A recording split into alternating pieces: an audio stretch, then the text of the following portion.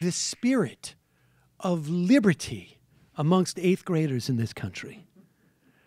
When you have eighth graders who are deigning to not appear in a photograph with someone who is completely committed to cutting off many of their parents' health care, to destroying health care for them when they grow older, to making sure that kids living in poverty don't have enough to eat, to making sure that grandma can't stay in her nursing home anymore because she's not getting Medicaid payments.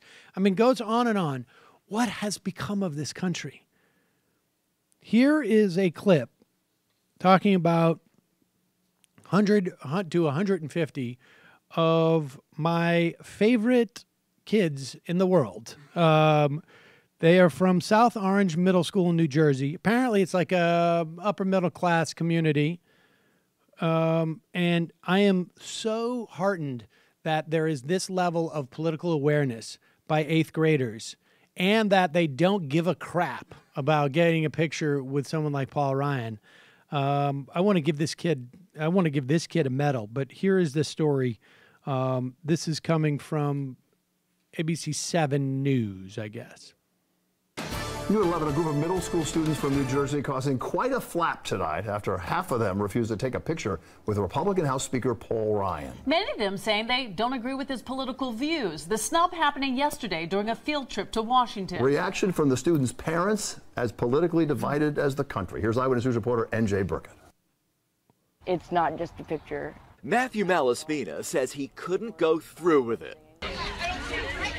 It didn't matter that Paul Ryan is the Speaker of the U.S. House of Representatives, or that he is third in line to the presidency.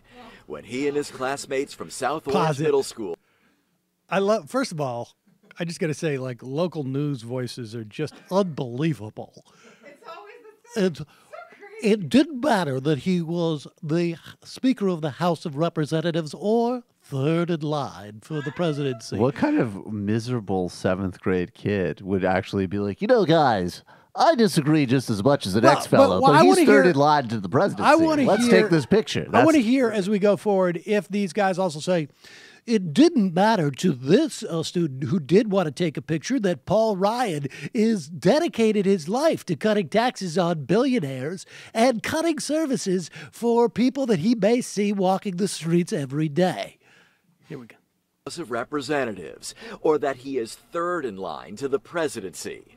When he and his classmates from South Orange Middle School had the chance to take a picture with the Speaker, Matthew watched from the parking lot with 100 of his fellow students. It's being associated with a person who puts his party before his country. The students were on a field trip to Washington. Matthew found out the night before. I'm just not going to do it, he texted his mom. Say you would rather not, she wrote back, and Matthew agreed.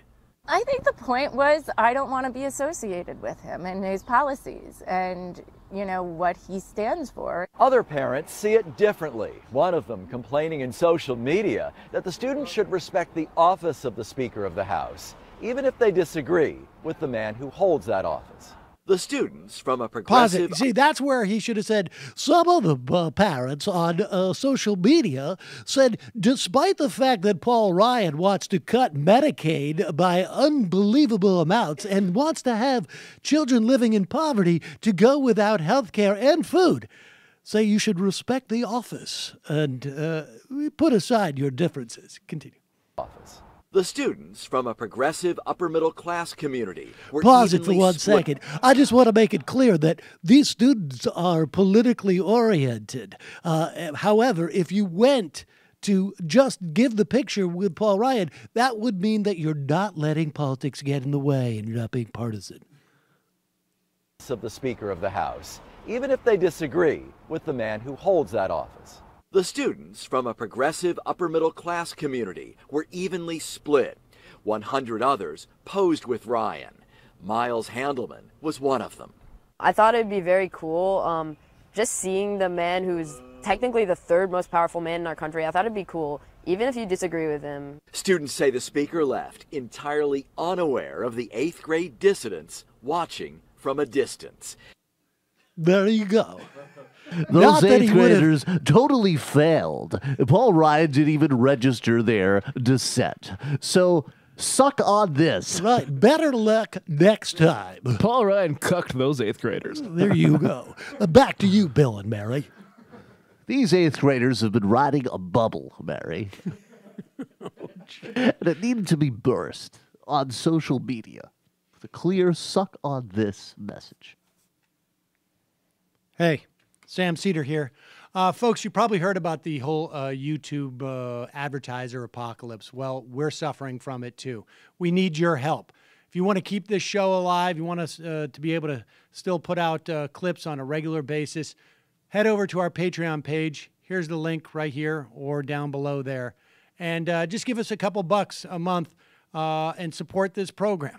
Really appreciate it.